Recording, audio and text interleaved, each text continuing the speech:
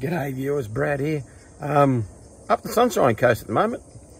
Going to go for a bit of a wander and a bit of a walk out at Point Cartwright and check out and see what the water's like and go for a dive later on. So let's go.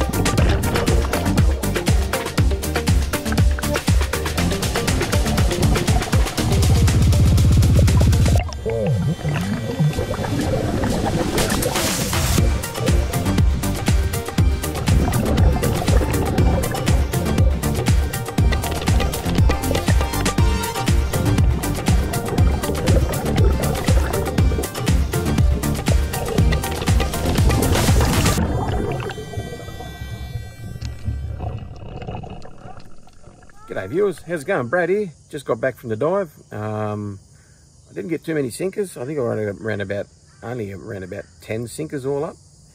A bit of coin, got a couple of old pennies, and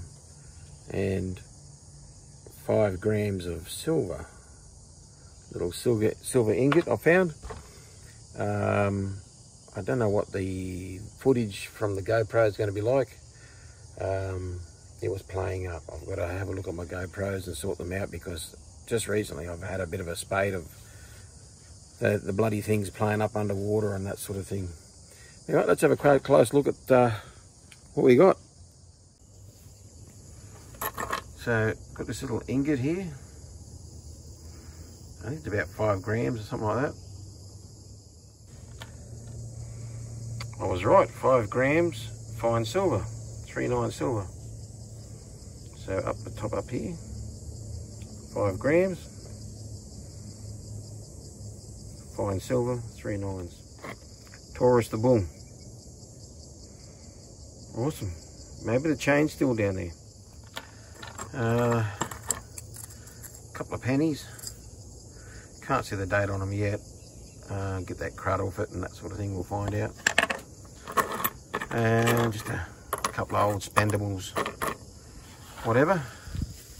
Over in the gull pan, a couple of fishing lures.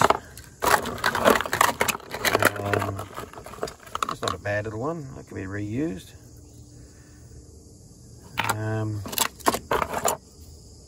Somebody's house key. That's a copper spike. Could be brass / copper. Bit of copper there.